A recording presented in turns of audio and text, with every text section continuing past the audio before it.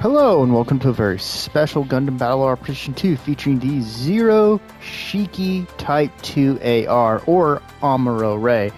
This unit is the modified version of the Zero-Shiki, which of course was granted to Amuro Ray.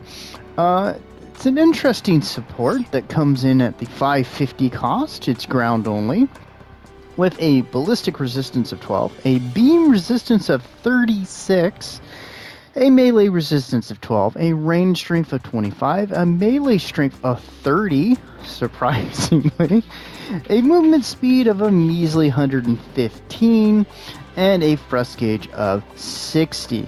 For parts, we got close of 6, medium of 16, and long range of 10.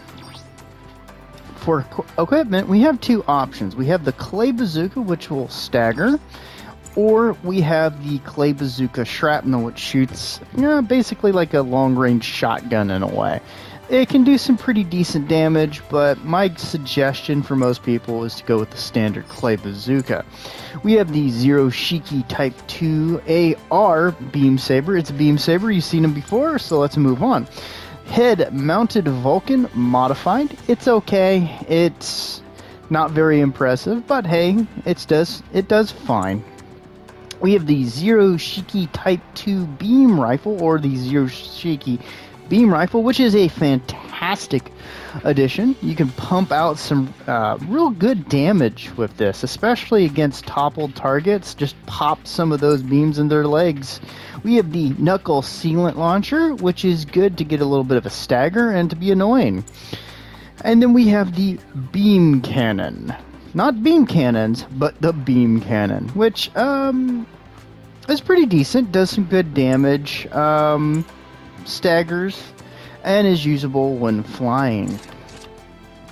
For skills, we have the high performance scope level 2, observational data link, scouting parallel processing device, glide structure level 3, wing special cushioning level 2, flight system level 2, high performance balancers, which is fantastic, and high spec flight control. In terms of this unit, in my opinion, I think this is a very well built and fought out support. It's fairly sturdy for what it is. It could do a decent amount of damage, and with the flight, it can be kind of annoying, especially if it's firing down at you in any given situation.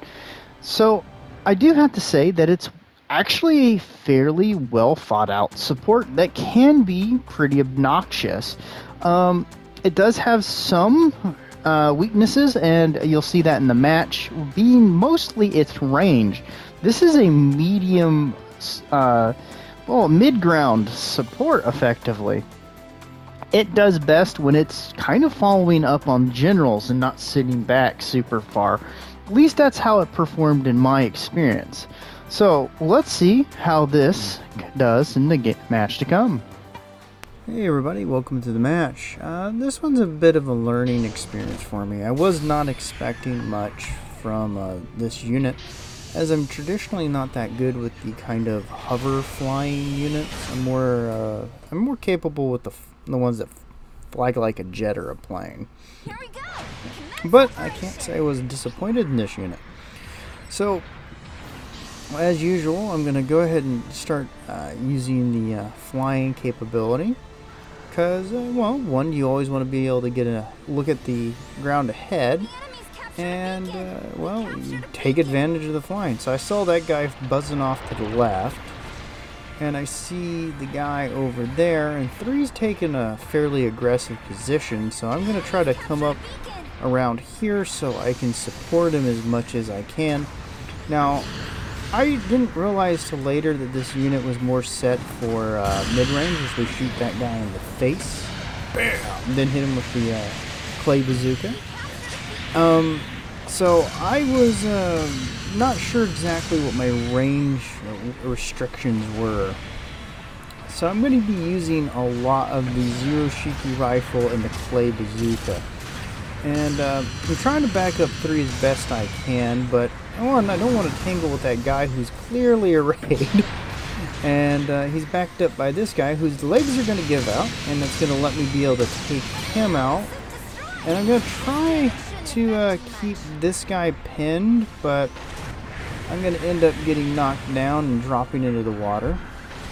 3's going to give me a little bit of space, thankfully, before he goes off to attack the enemy team's support. So we're going to fire, catch him in the legs, get a few more shots in on him, but he's going to just smack us with that, and we're going to fall down. This is going to pretty much bring us to our first death of destruction, or loss of the suit if you prefer, because we're going to get overrun and hit by that guy, and we're just going to get torn to pieces before we can do much of anything, and we're dead. Yay. So we're going to spawn in at the base here, and one, because I was pretty sure that 2 and 3 were going to get taken out before I could really get in, and that way I could make sure I didn't run into any stealth raids you might notice. So I'm going to pop some rounds, and I'm going to start throwing some fire around trying to help, but the easy to stagger rifle is going to help this Gyaradoga Kai. And he's going to, of course, be one of the leg breaker types, because what else could he possibly be? So we're going to hit him with the Silent Launcher.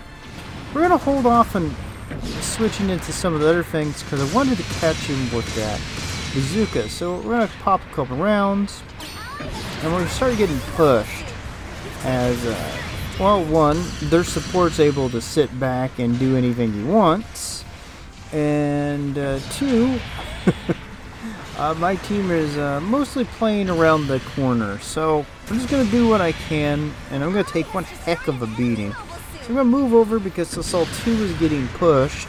I'm going to help him counter push that guy a little bit, and I'm trying to help out as much as I can.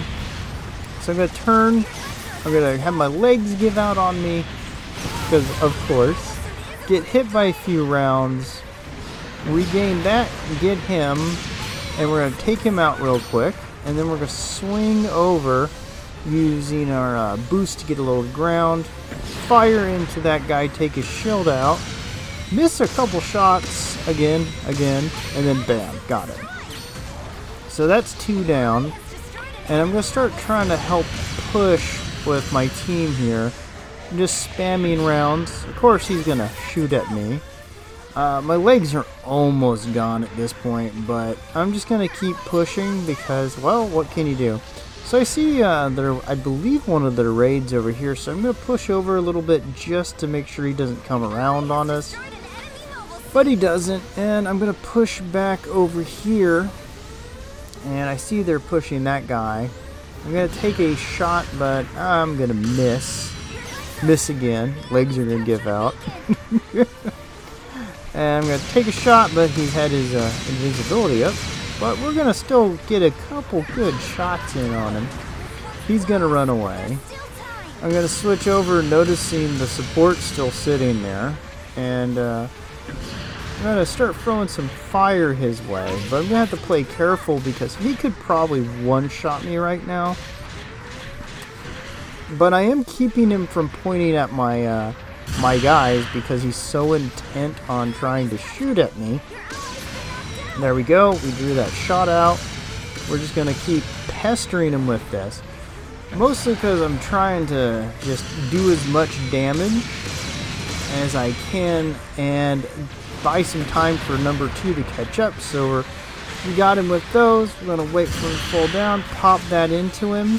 We're going to see this guy fire, take him out, and we're going to switch back over. Now, I held my shot because I wanted number 2 to get the kill, but he waited a little too long, and I was worried that he was going to get in some shots at me, so I just went out and took him out. Come in, we're going to start firing at this Gyaradoga Kai. Boom, there we go. Pop some rounds into him, wear him down as much as we can, and now he's gone. Effectively having killed himself in that instance. And my legs are going to give out, and I'm going to be gone. Shazam! Killed by tradition again. Alright, we're spawning our base again, and I see 2 is going to get knocked out, so I was trying to push over to help back 3 up, so I'm going to wait, take a shot, and more or less act as a deterrent. The game's really, really close, so at this point I just wanted to absorb some of the fire and effectively keep them from picking anyone off. As well, for the most part, they're not going to kill me too easily. So I'm going to go in, take him out with a quick slash. We're going to turn around. We're going to start throwing some rounds at this Gyarados because it can be a fairly dangerous unit, but he's wasting a lot of shots on me, and I'm hoping to just put enough into him to not make him too much of a threat. I'm going to turn around because I see we got a bit of a threat going on here. Goonk, but not hit anybody with that. And effectively, the raid's going to back out, and I'm going to help be able to dogpile the support there. We're going to jump down, and we're going to go in for the slash, hit him there, and then someone else gets the final kill as the match ends. So let's see how we did. That's a lot of stuff, but it's still not too horrible on this suit. So we got 2 board spots and first place. Thanks for joining me. Bye-bye.